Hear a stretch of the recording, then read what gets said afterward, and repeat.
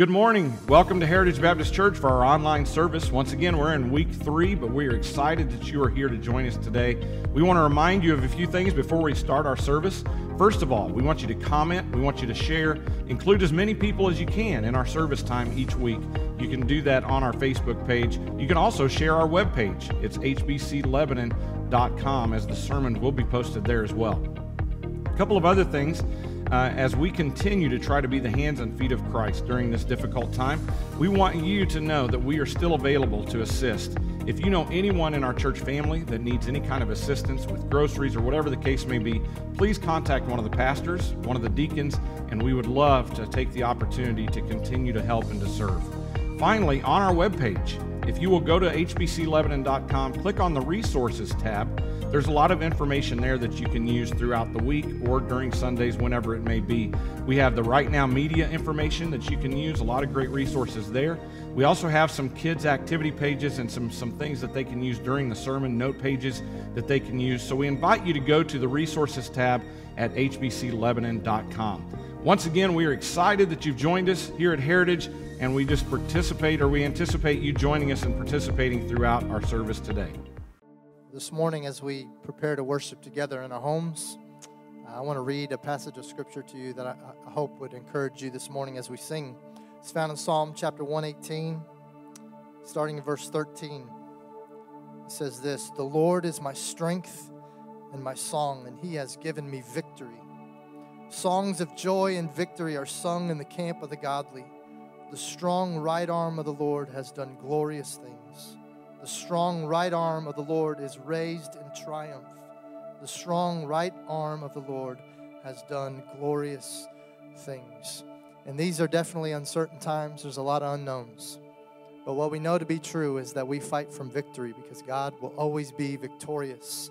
And so this morning as we sing, remember His strength, remember His power, remember His presence is there with you today, right where you're at. So let's sing together. Let's worship the Lord.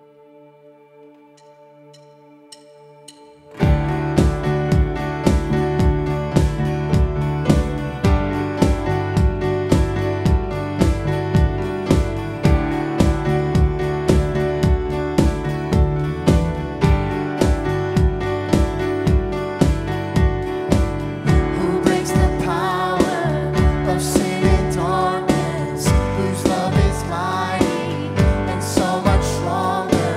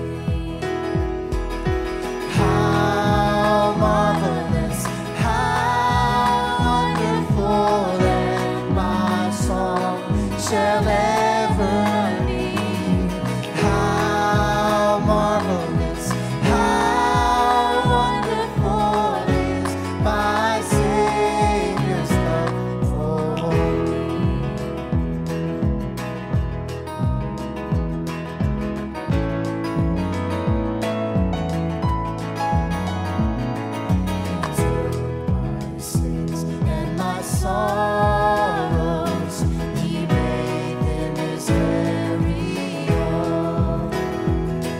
He bore the burden to Calvary and suffered and died alone.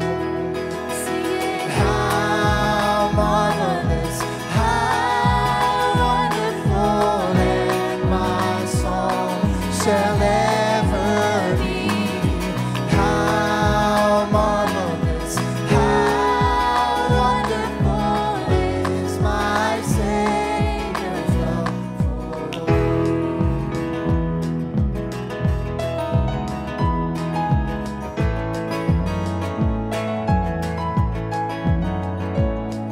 And with the ransomed in glory, his face I at last shall see. It will be my joy through the ages to sing of his love for me. How marvelous, how wonderful, and my song shall ever be. How marvelous, how wonderful is my Savior's love for me.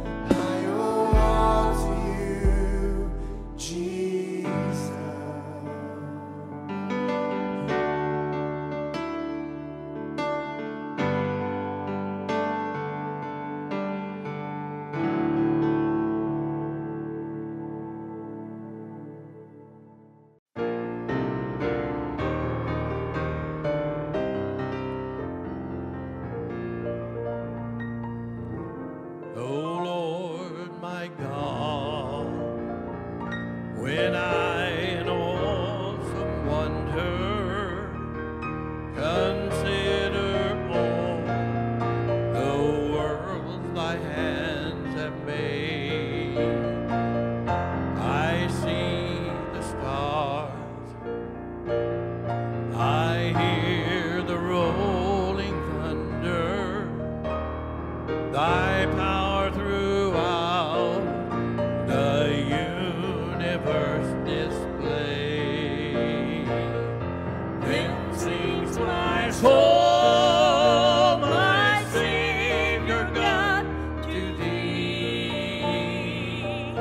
How great thou art, how great thou art. Then sings my soul, my Savior God, to thee. How great thou art, how great thou art. When Christ shall come with sound of acclamation and take me home, what joy shall fill my heart. Then I shall bow with humble adoration and there proclaim, my God, how great thou art. Then sings my soul, my Savior God, to thee. How great thou art, how great thou art. Then sings my soul, my Savior God, to thee. How great thou art, how great thou art.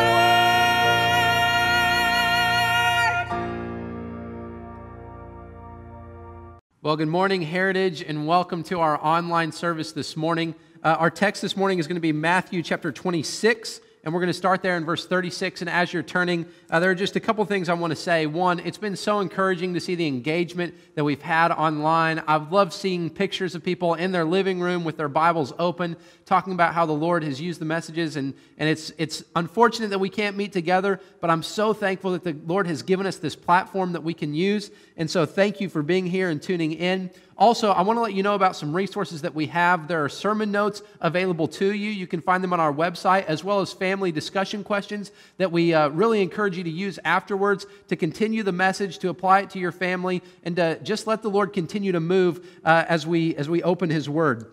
So Matthew chapter 26, again, we're going to start there in verse 36 and go down through verse 45. As we do, I want to tell you the story of a famous picture. Many of you have seen it. In fact, we're going to try and get it up on the screen right here for you to see. It's a story of a woman being kissed by a man in Times Square. And it's a famous photograph. It was right after VJ Day, the day America defeated Japan to end World War II. And there was such a great celebration that, as the story goes, people were crowding in the streets, going around celebrating this, when a sailor came, took a woman who he didn't know, bent her down, and gave her a kiss. And as it appeared for the first time in 1945 in Life magazine, the caption read this: "In New York's Times Square, a white-clad girl clutches her purse and skirt as an uninhibited sailor plants his lips squarely on hers." This was an incredible celebration. And as we think about celebration, one, I'm looking forward and I'm already anticipating the celebration of when we get to come back together in person. It's going to be a great time. I don't encourage you to grab a random woman and kiss her on the lips, but it's going to be great when we get back together. But in the meantime, we do have an incredible celebration coming up next Sunday with Easter Sunday. It's the greatest day on the Christian calendar because we celebrate that Jesus rose from the dead, that He was victorious over sin and death and hell, and we get to celebrate all of those things upcoming next Sunday. But as we think about that, the reason why this photograph was so iconic and the reason why still it resonates with people is because this amazing celebration came after one of the darkest times in our nation and in the world's history. As the people celebrated, they celebrated the fact that there was no more war, no more killing, no more death, and this man grabbed this woman because the darkness was gone and the celebration had come. And as we come to the text today, we're anticipating Easter next week, but we need to remember we're not quite there. And sometimes as Christians, I think that as we get into the Easter season, it's really easy for us to anticipate the celebration, but we forget about the darkness that came before. And so as we sang today, we sang about the cross. We sang about how Jesus gave his life. And as we think about the cross, we need to remember the darkness that was the cross as Jesus gave his life for us, as he offered himself as a sacrifice on our behalf. We need to feel the weight of that. And the only way that we're going to be able to truly celebrate next Sunday is if we feel the weight of what Jesus did and why Jesus had to die on the cross. And that's what we're going to do today as we look at Matthew chapter 26. We're going to start in verse 36, reading about Jesus before he goes to the cross in the Garden of Gethsemane. Now, before we jump into this text, again, this is the last week of Jesus' life. And of course, today as you're watching this, it's Palm Sunday. At this point, Jesus has already come. He's already entered in Jerusalem. They've already put down the palm branches and praised his name, singing, "Hosanna, blessed is he who comes in the name of the Lord." And Jesus has spent time in the temple that week leading up to what he knew would turn into a mob and a crucifixion at the end of the week. And before he's handed over to the authorities, he now comes to this point in the Garden of Gethsemane and prays this incredible prayer that I believe is going to teach us something this morning. So I want to read the story starting in verse 36 of Matthew chapter 26. It says this: "Then Jesus came with them," so he came with his disciples, "to a place called Gethsemane. And he told the disciples, 'Sit here while I go over there and pray.'" So Jesus is going to pray. He knows what's coming. He tells his disciples to stay there and wait for him. And in verse 37, it says, "Taking along Peter and the two sons of Zebedee, he began to be sorrowful and troubled." Now, think about Jesus for a moment. Think about what he's going through. He already knows, he's already predicted that when he goes to Jerusalem, the leaders and the elders and the scribes and the Pharisees and the Romans, all of them are going to conspire together to crucify him. He's told his disciples that 3 times already. He knows what's going to come, and as he faces it in the frailty of his humanity, he is sorrowful and troubled. And he goes into the garden with the weight of what he's going to face on his mind. In fact, the Gospel of Luke, in this same story, it says that he was so troubled that he began to sweat drops of blood. As we think about the cross, we need to not forget the agony that it caused Jesus. And we see that further in the next verse. It says this in verse 38, "He said to them," that is, he said to Peter and the two sons of Zebedee, he said, "I am deeply grieved to the point of death." And I just want us to pause for a moment and feel the weight of what Jesus felt. And as often is the case in Scripture, when it comes to reading Scripture, sometimes things just pop out to you that you haven't seen before. And this was several weeks ago. I was reading this text when I realized something. I realized that Jesus was sorrowful in this moment. He was deeply grieved in this moment, even to the point of death, even though he knew that after dying, he would rise again. In other words, think about this. Even though Jesus knew Easter was coming on Sunday, it still grieved him to the point of death that he was going to have to undergo the weight of the cross. And as we think about Jesus, as we think about what he was going to face, it's so important that we feel the weight of it, that we feel the weight of what he felt. And of course, that's really impossible. We can't obviously know what Jesus felt. There's a song that says this, that when it comes to the cross, I'll never know how much it cost to see my sin upon that cross. Only Jesus knows the weight and the agony of what he felt on the cross. But we can try the best we can to understand when it says that he was deeply grieved to the point of death. And as we look at this text, we might ask, well, why did it grieve him so deeply? And a major part of that is because he knew that on the cross, for the first time in all eternity, he was going to feel separation from the Father. He was going to feel the weight of sin upon his shoulders, that the fellowship that he had felt with the Father would be disconnected, that God would pour out his wrath on Jesus as a sin substitute. And as Jesus looked to the cross, he knew what was to come. And he tells them, "I'm deeply grieved to the point of death. Remain here and stay awake with me." This is a plea to the disciples. Stay with me for these last moments. And it says in verse 39, going a little farther, he fell face down and prayed, my Father, if it is possible, let this cup pass from me. Yet not as I will, but as you will. And there are a few different things in this prayer that I think are important for us to notice. The first is that even in this moment of agony, Jesus continues to pray, my Father.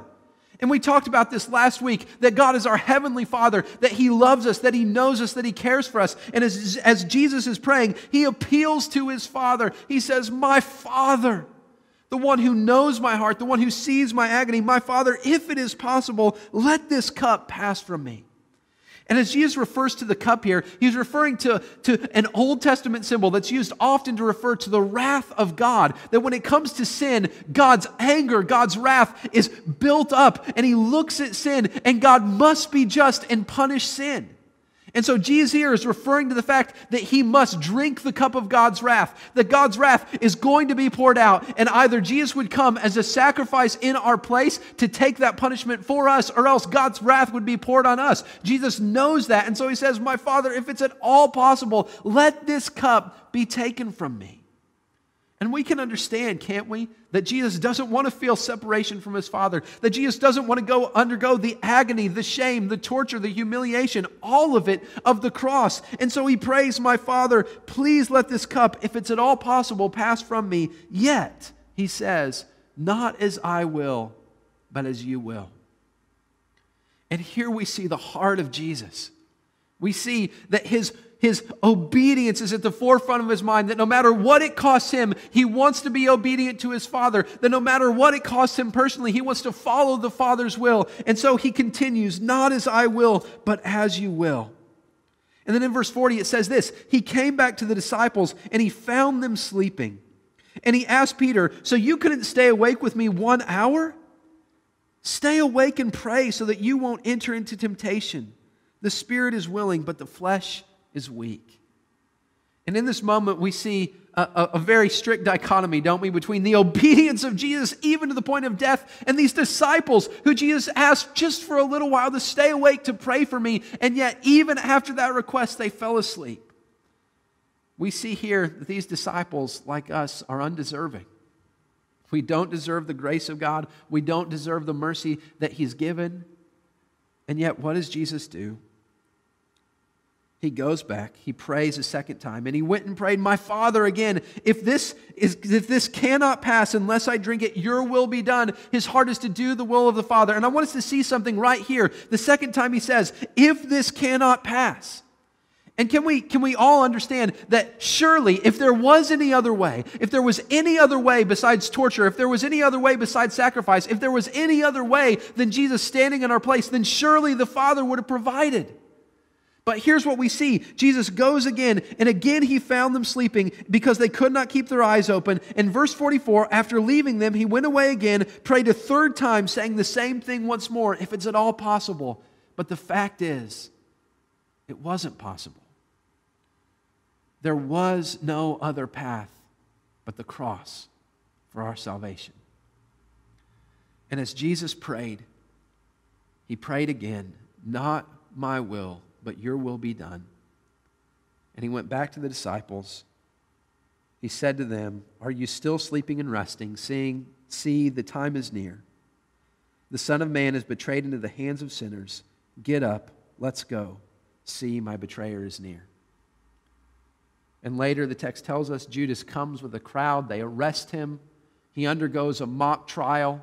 He's brought before the Jewish leaders. He's brought before the Roman leaders. He was killed by the Romans as He was nailed to a cross, tortured, beaten, bruised, humiliated. Jesus underwent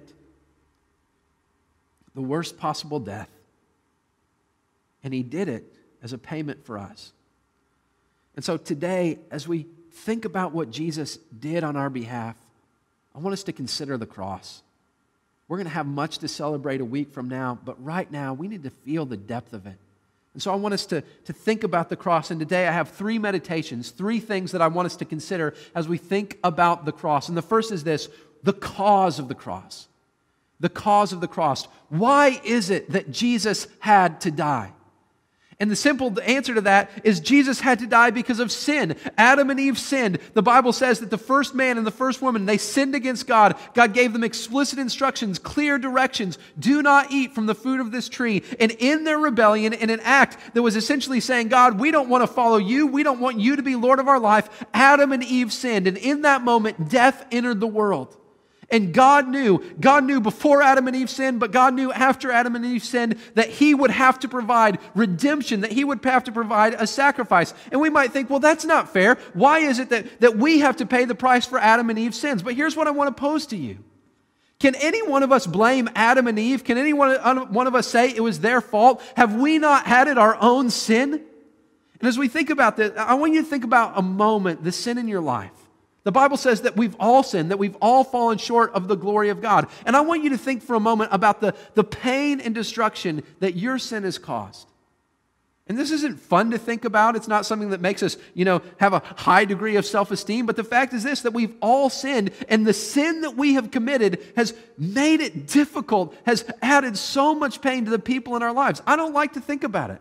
I don't like to think about how my sin impacts my wife. I don't like to think about how my sin impacts my kids. I don't like to think about how my sin impacts the church that I've called to serve. But the fact is this, that our sin has consequences. And just like Adam and Eve's sin was an open act of rebellion against God, the same is true of ours.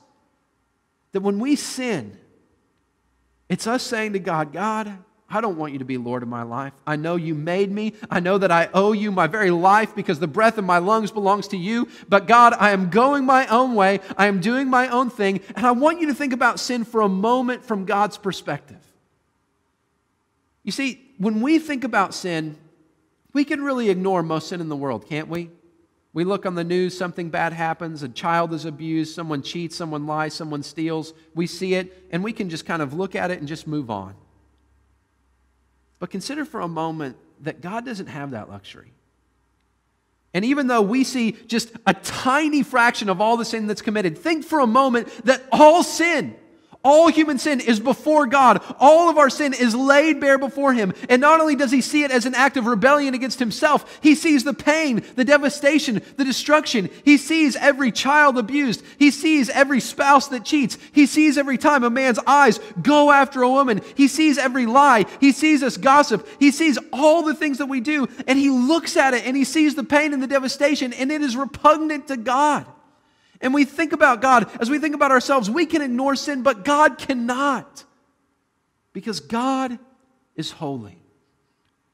And this is so important for us to remember. We oftentimes downplay the holiness of God. We like to think about the love of God. We like to think about the mercy of God. But the fact is this, that God is holy. And God is holy in and of Himself. He cannot possibly be otherwise. God is holy. The Bible says in the Old Testament over and over again that God is holy, holy, holy. That is, He is the greatest degree of holiness that we can possibly imagine. And because God is holy, He has a holy aversion. He has a holy disdain for all sin and the pain and the suffering that sin causes. As we think about the cause of the cross is sin. If there were no sin, Jesus would not have had to die. But because of sin, the price had to be paid. Now, I want us to think about that for a moment. Because as we think about the cause of the cross is sin. But the cost of the cross, as we're about to see, the cost of the cross is nothing less than the blood of Jesus Christ. And there's a famous atheist, his name is Richard Dawkins, who says this, isn't the cross just divine child abuse? Isn't it God, this angry God, just taking it out on His own Son? And he says, is this a God of true justice? If a judge said to a father, you've got to take the price out on a son, wouldn't we say that judge is unjust? But I want us to think about this for a moment. This is not a God who is off the hinges. This is not a God who is out of control, who's gone just to beat His Son so that someone else can go free. No, this is a God who knows that nothing else but payment for sin will satisfy.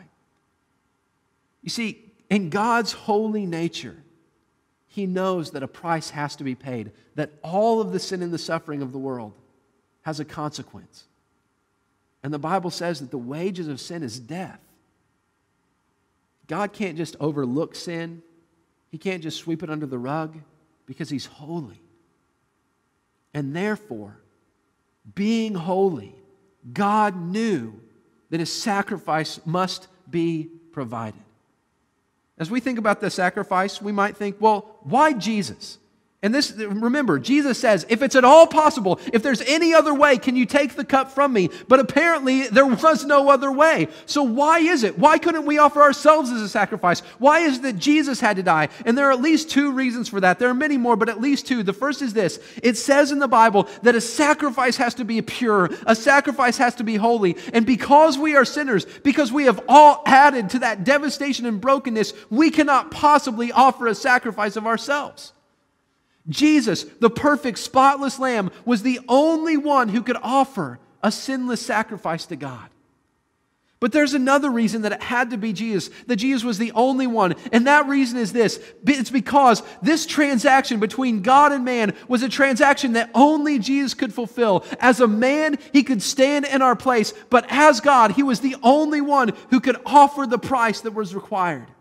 And you say, well, what is the price that was required? I want us to think about it like this. Think about it in terms of the offense and the nature of offense against God.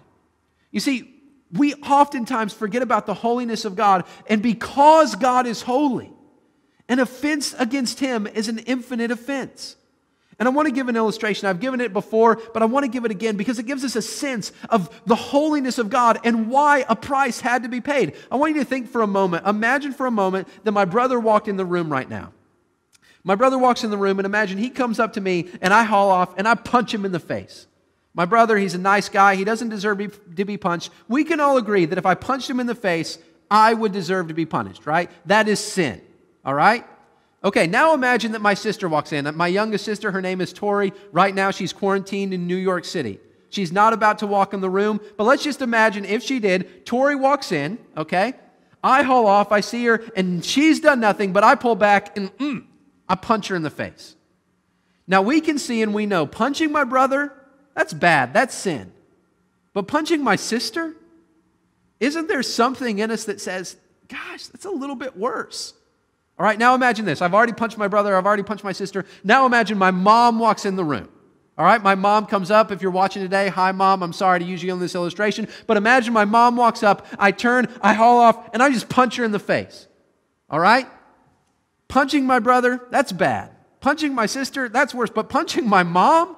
I mean, my mom gave birth to me. I owe her something. My mom is deserving of honor. The Bible says, honor your father and mother. I should not punch my mother. That is worse. Punching my brother, bad. Punching my sister, that's worse. But punching my mom, somebody throw me in jail. All right? Let's go a step further. Punch my sister, punch my brother, punch my mom. Now let's imagine my grandma walks in. My grandma is a little bit over 80. She's been in her house basically staying put for the last 2 weeks. Let's imagine she walked in. She's one of my favorite people on earth. I would never do this, but let's imagine it. She walks in, and imagine she's done nothing, but I haul off, and I punch my grandma right in the face. At that point, someone cut off my arms if I punch my grandma in the face. Punching my brother, that's bad, that's sin. Punching my sister, that's worse. Punching my mom, throw me in jail. But someone please stop me if I punch my grandmother. And there's something that we understand about that. And as we think about that analogy, as simple and crude as it is, we know that my grandma is worthy of honor, that an offense against her is greater. Why? Because she's worthy of greater honor than my brother. It's a sin against my brother, but it's a greater sin against my grandma. Now imagine for a moment, my grandma is a sinner. My grandma, as much as I love her, she is a sinner. But imagine an offense against an infinitely holy God. The Bible says this in Psalm 90, that God's anger is as great as the fear that is his due. That God gave us life. The very breath in our lungs is a gift from him. That God has given us all good things to enjoy. That God loved us so much that he sent his son to redeem us. And yet, what is sin? Sin is rebellion. Sin is looking at God and it's pulling back our fist. And it's saying, God, I want nothing to do with you. God, I don't want to have any part of you. That's what sin is. And listen, the same offense, punching my brother and punching my grandma, it's the same offense, but the difference is who I sin against. And the Bible says that when we sin against God, because God is infinitely holy, it is an infinite offense. And an infinite offense requires an infinite payment. We owe God an infinite debt. Humanity in our sin cannot pay it. And yet, Christ came. He became a human. He left the throne of heaven. He left the glory, and he paid the cost of the cross. That his blood, because he was both God and man, was that infinite price. That his blood, because he was both God and man, was infinitely valuable. And the Son of God gave his life, acting on our behalf, giving us a sacrifice as human beings before God that God would accept and that would pay the debt that we could not pay. Nothing less than the infinitely valuable blood of the Son could atone for our sins. And yet when Jesus went to the cross, that's what he gave. When he spilled his blood, that's what flowed over us. So that even the worst and vilest offender would find grace at the cross.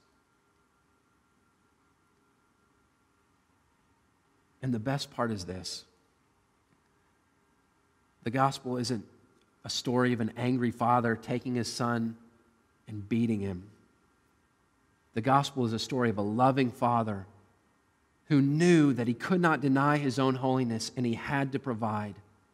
And so he gave his son, and the son willingly went and paid the price for us. See, the story of the gospel is a story of a family, a father who loved his rebellious children, a brother who loved his rebellious brothers and sisters. And so they enacted a plan of salvation that would come at great cost to them, but would be offered freely to us. And so at the cross, we see this convergence of God and man. At the cross, we see this collision of mercy and grace. That on the cross, the wrath of God was poured out. The Bible says that the sun went dark through the morning, symbolizing the fact that God punished his son, that the wrath of God was poured out on his son, that this holy aversion to sin, that the wrath of God, that he sees all sin, the wrath of God that's built up at all the agony, all the pain, all the devastation was poured out on Christ completely. And that every ounce of God's wrath was poured out on the Son so that we could be saved.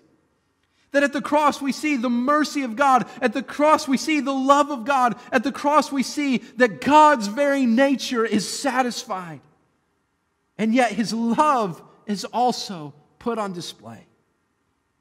That the cost of the cross reminds us not just of the holiness of God, but of his love. That the Father was willing to pay the price so that we could be saved. As we think about the gospel, even though we were undeserving, God paid it all.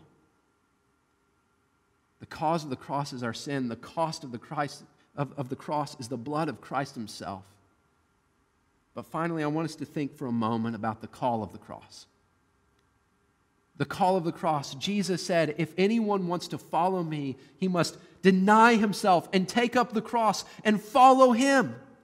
You see, the cross isn't just a moment. The cross isn't just a transaction where God provides the sacrifice needed. No, the cross for Christians is what we cling to as our way of life. That we come and die, that we take up our cross as a banner, that we take up our cross as a symbol, that we take up our cross as an identity, that we die to ourselves so that we can live for God, that just as Jesus died in obedience, we die. We die to ourselves, we die to our pride, we die to our sin, and we find in the cross the call of freedom. That in the cross our chains are gone. That in the cross we're lifted out of the pit. That in the cross we have new life, a new name, a new hope. That all things are made new. Why? Because someone died. Because Jesus died for us. And so the cross, we look at the cross and we weep. We look at the cross and we mourn. And yet we look at the cross and we find our life. That in the cross, the love of God is displayed. In the cross, we are shown our true value in God's eyes. That in the cross, God gave everything so that we could know him and follow him. The call of the cross is a call for us to come and die and follow after Jesus. What greater love than this? That a man would lay down his life for his friends. And church, as we look forward to Easter, we will celebrate. But we will celebrate because Jesus did what we could not do for ourselves. And I want you to think about this for a moment. Sometimes we get caught in the trap of thinking that we could add to the sacrifice of Christ. That somehow what we do, our obedience, our works, could somehow add to what Christ has done. But I want you to think about what Paul said in Galatians chapter 2. He says, the life I live in the flesh, I live by faith in the Son of God who loved me and gave himself for me. That God gave himself for you, that God gave himself for me, that God gave himself for everyone. And Paul says this, the life I live in the flesh, I live by faith in the Son of God who loved me and who gave himself up for me. Why? Because if we could add anything to the cross, if our works could add anything, if we could do anything to add to it, then Christ died for nothing. Church, we cannot fall into the trap of thinking that our meager, our feeble good works could add to the blood of Jesus. What greater lie is there than that we could add to what Christ has done? That on the cross He said, it is finished. We can't add to it. We can't earn God's favor. There's nothing we could do to add to what Jesus has already done. And clothed in the cross, clothed in the blood of Christ, the Bible says that we can go before the throne of grace with confidence. The call of the cross is the call to lay down our works, to lay down what we think makes us right in God's eyes, and to trust only and completely in the finished work of Christ.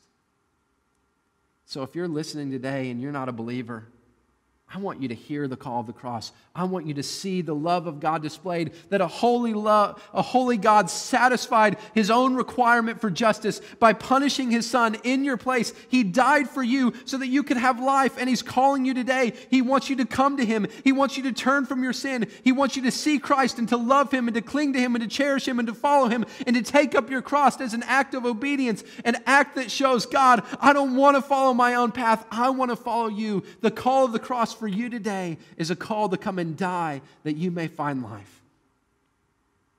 And listen, for you who are listening today and you're a believer,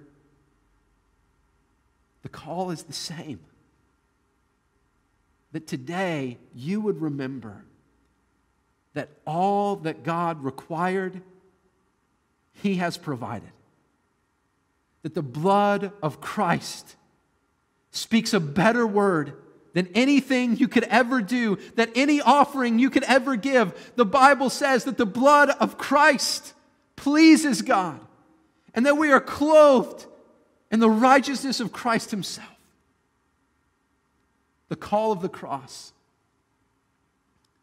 is a call to die to ourselves and live to the one who gave it all for us. This is the amazing love of God. So as we go into this week, it's amazing, isn't it, that we call it Good Friday.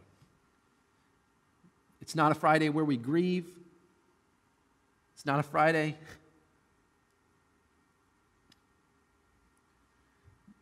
where we forget. But it's a Friday where we remember that love for God and love for us drove Jesus to pay the price. As we think about it, let's reflect on our sin, and then let's celebrate that that sin is paid for. My sin, oh the bliss of this glorious thought.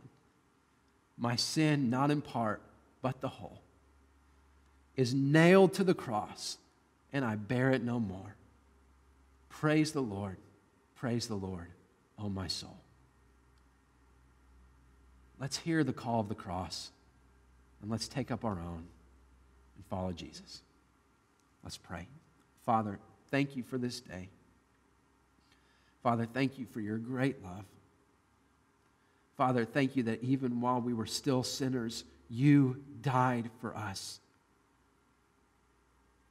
Lord, thank you for the great love that spanned the gulf between heaven and earth to find us, to redeem us, and to transform us. So, Lord, help us to walk in the power of your Spirit and the love that you've given. Lord, help us to hear the call of the cross. And we pray in Jesus' name. Amen.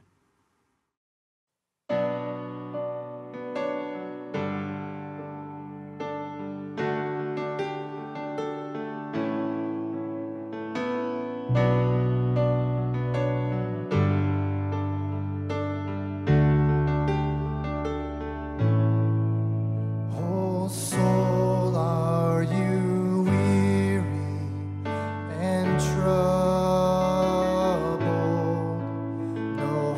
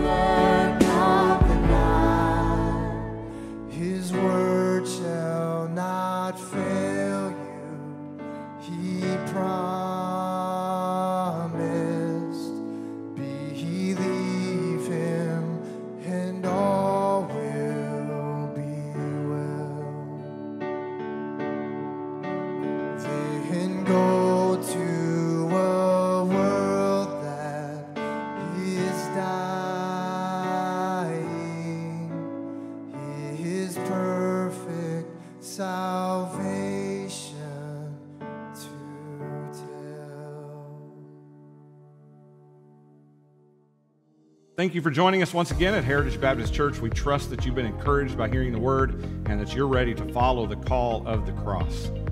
Once again, we want to encourage you to continue to give. You can do that by going to hbclebanon.com, clicking on the Give tab in the upper right-hand corner of your screen, and we just want to encourage you to continue to support the ministries of the church through your giving. You can also send a check to P.O. Box 685 here in Lebanon. Once again, we want to remind you that Easter is next Sunday. We're going to celebrate the risen Christ, and just because we're not in the church building doesn't mean that Easter is not going to happen. So we want to invite you to join us next Sunday for Easter Sunday. Thanks again for joining us. I think lunch is ready. Have a great rest of the day.